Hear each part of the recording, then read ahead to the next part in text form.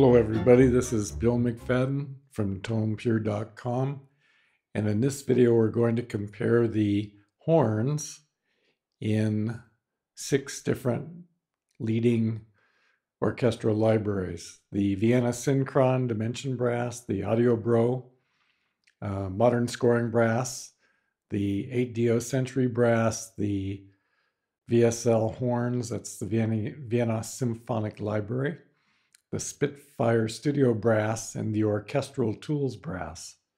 So, and this is just the French horns. So let's go ahead and take a look at the interface in the Vienna Synchron Dimension Brass.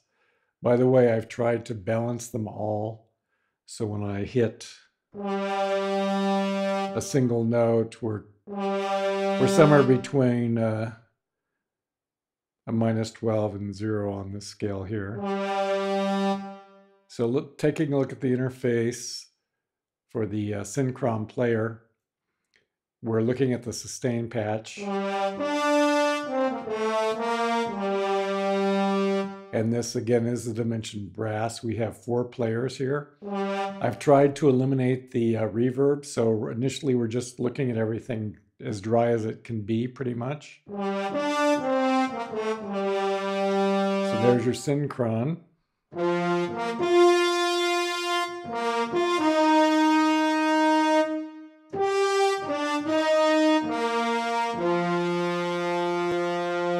So here we have the Audiobro, the newest comer on the brass library competition.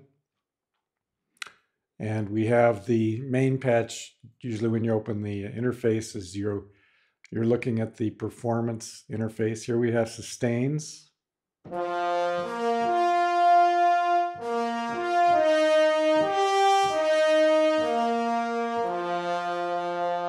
And this also has 4 horns. It's an ensemble patch. And if we go to the ensemble mode, we see, actually, there we go. Now we have our 4 horns, and they're panned in this position here, and you can move them around like so. And we have, now, the thing that sets the Audiobro horns apart is it has auto-divisi. So there are 2 modes, per voice and tutti. So when you have the tutti divisi mode, if you hit 1 note, you're playing all 4 horns. If you hit 2 notes, you're still playing 4 horns, or just doubling up on 2 notes. And you still have 4 horns when you hit 3 notes. And 4 horns when you hit 4 notes, 1 horn per note. So, and this is about as dry as you can get it. So if you look over at the mixer, we're using the close position, and all of these sends are off. So none of the convolution reverbs are active. And just to be sure, you can turn them off like so. Now we will take a look at these using a common reverb. I'm using the Spaces, the East-West Spaces 2 reverb. So we will put that on these horns so you hear them in their full glory with reverb, and we might even add a little compression on top of that. But right now we're just looking at them dry. And so here's your 8-Dio Century Brass. Here's your interface. And again, we're doing the sustain patch. Let's see, make sure I'm okay. Let's get on it. The 8-Dio, here we go. Actually, this probably needs to be boosted up a little bit to be comparable in volume to the other ones. Okay, so, and then of course you have the crossfading with your CC Controller 1. So I pretty much have the forte, the lower forte, double forte selected for each of these. And we can go down and see the difference as we go into the different velocities and the various piano to forte to double forte.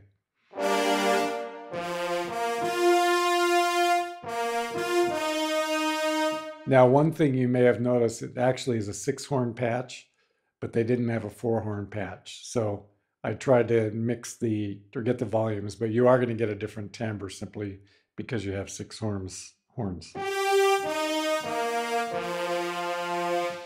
And then we have the VSL horns, and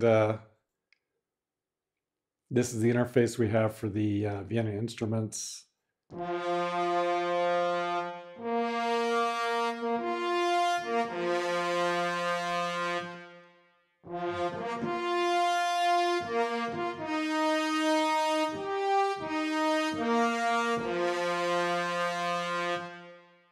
So there's actually, if you look at the performance, the reverb is off. Okay, so right now we're just looking at the dry patch.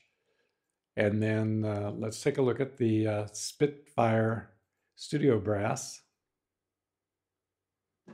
And here we go. Okay, so as you see, we have 4 horns. And there we have the close mic.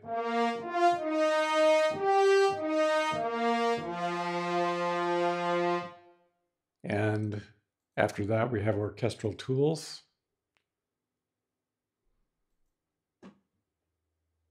And here's the interface for the orchestral tools.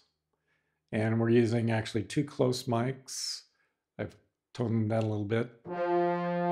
Actually, maybe we could boost them up a little bit for volume levels.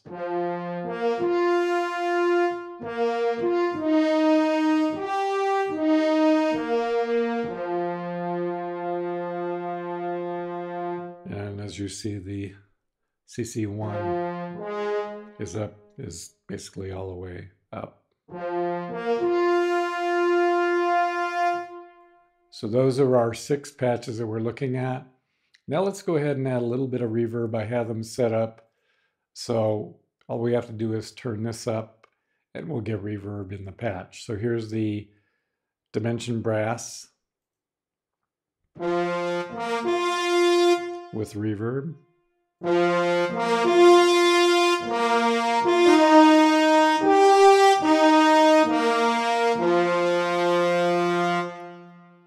Audiobro with the same reverb.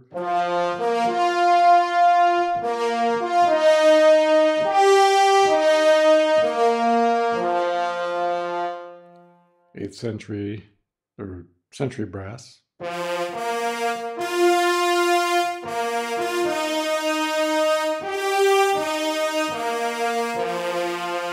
And remember, there are 6 horns there, and then your VSL horns.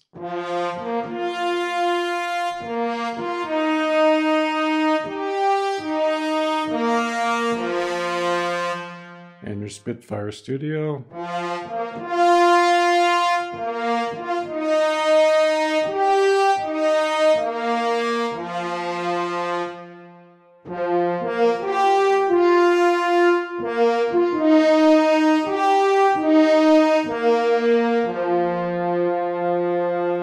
There's your orchestral tools. So you notice they all have different slight sounds depending what you're going for.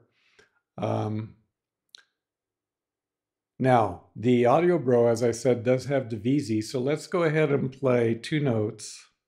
So by playing 2 notes, we still have 4 horns, but it's playing 2 per note. Now, if I do the same thing on, say, any of the other ones, like here's your Synchron brass,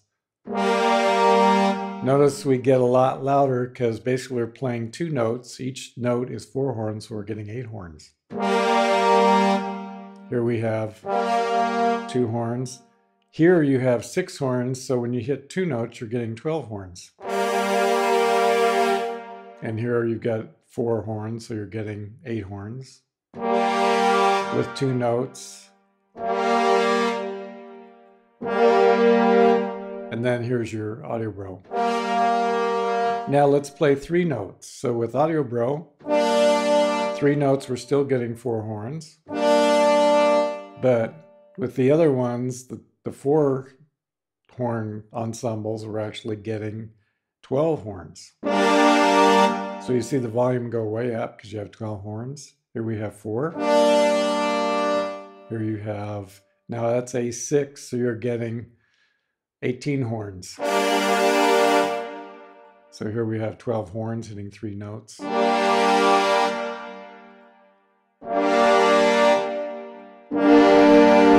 And you can see the levels are getting really high. But with the Audiobro, you just have 4 horns. Now if we hit 4 notes, you still have your 4 horns. But with the others, 4 times 4, you're getting 16. So that's the value of Audiobro. So here you would be getting 6 times 4, 24 horns. Here you'd be down to 16.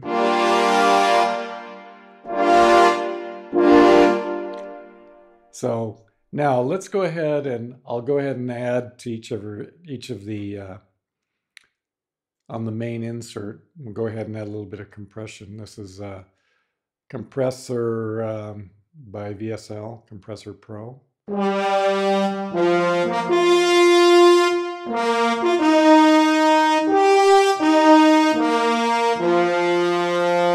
So it gives you a little fatness to the sound, and here's your Audiobro.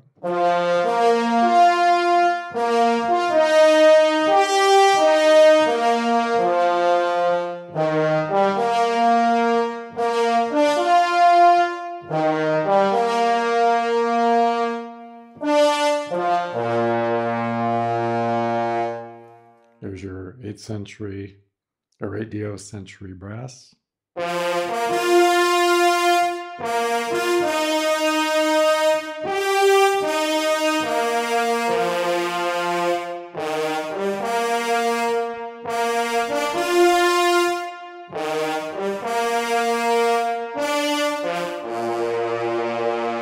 Your VSL horns.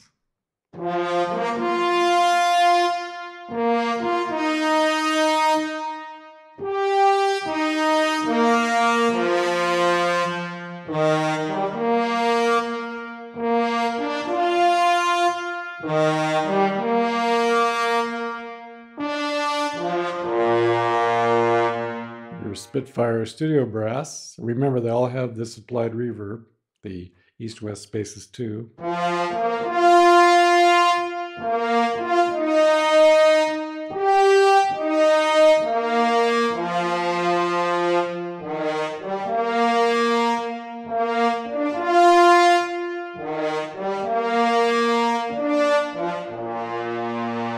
And your orchestral tools.